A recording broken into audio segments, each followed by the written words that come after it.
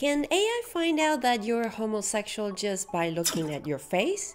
In 2017, an AI Gaydar was developed by a Stanford professor claiming that machine learning can detect human sexuality. Such sensational research always garnered lots of press and buzz, but it turned out that this AI Gaydar research and the same conclusion could not be replicated. So if you're still in a closet and you want to apply for a job at a company where they adopted such AI system to sniff out candidates who are homosexual, you should be fine, right?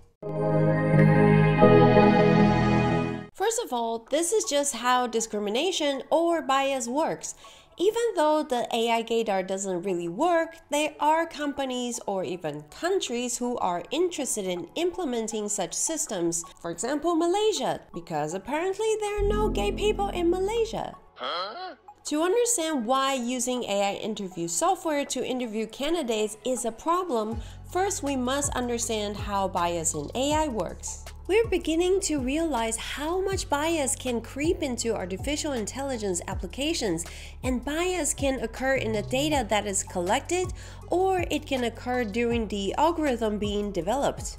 And deep neural networks are often so complex that it is impossible to detect exactly where the bias comes from, and that is the black box problem. And why is there bias in AI, and why is it such a big problem? Turns out we humans are the bottleneck because the data sets being used in training are mostly still curated and collected by humans.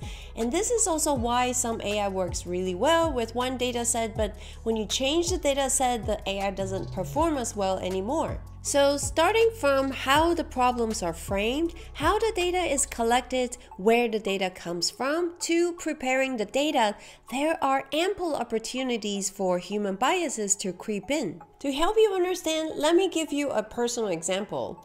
My current weight is 57 kilos or 125 pounds, and my current height is 161 centimeters or 5 feet 3. Pretty normal, right? Yeah, I thought so too, but my scale thinks I'm fat. In fact, my scale thought I was fat before the pandemic when I was only 55 kilos. Why is that? Well, this scale was actually made in China like everything else, and in Asia people have a different beauty standard, so my own grandmother living in Taiwan would actually agree with this scale.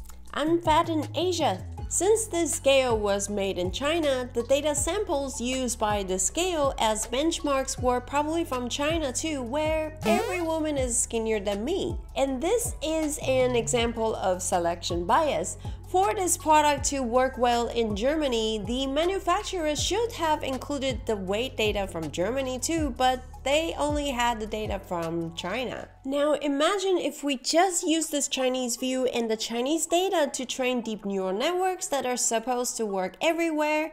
Of course, the end results and the algorithms would be biased. So just to recap, I'm not fat, but this Chinese scale calls me fat in Germany. How dare you! We all have biases. It's the way our brains cope with the huge amount of information influx. If we have to make a decision about every little thing, we will be paralyzed and unable to continue with our day. Therefore, we have learned to make snap judgments that we're not even aware of to reduce the cognitive load so we can quickly go about with our day. Everyone is biased. So back to the AI interviews. Many companies providing such AI interview solutions claim that their solutions can eliminate human bias in the process. Now you know that this statement is questionable because the human bias is already built in. From the scale example, you know how easy it is for selection bias to exist when your data sample doesn't represent the whole group fairly.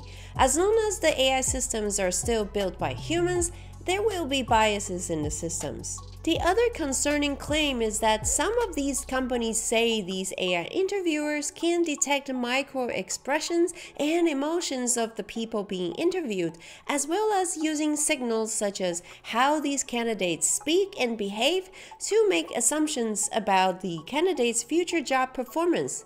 To test with this claim, a group of Bavarian broadcasting journalists tested the solution provided by a Munich-based startup called Rhetorial. The journalists found out that Just by having a virtual bookshelf as your background, the final score of the interviewee is greatly improved. In the same test, it is shown that if the female candidate wears glasses, she receives a lower score. But if she wears a headscarf, her score is much higher. They didn't even test with the facial expressions yet. It is already unsettling to know that what you wear can have an impact on your score. This doesn't mean you have to wear a headscarf to make your AI happy in the next AI interview though, because these changes have a different effect on different people. Furthermore, the problem is that when job candidates' applications are rejected, even though they could be perfectly qualified, no one or no human can tell them why they're rejected or tell the candidates how they can improve next time. Rhetorial is not the only company being questioned. HireVue, a company based in the US, claims that they already have over 700 customers, even though the results that HireVue provides are being questioned by a lot of AI experts. The same scenario could happen in the AI loan approval process. How do we know our applications are rejected because of the biased systems? We will never know because these decisions are made by an AI. As more and more companies looking to deploy AI systems across operations, we have to be aware of these risks and work to reduce them. I have to know I'm not fat.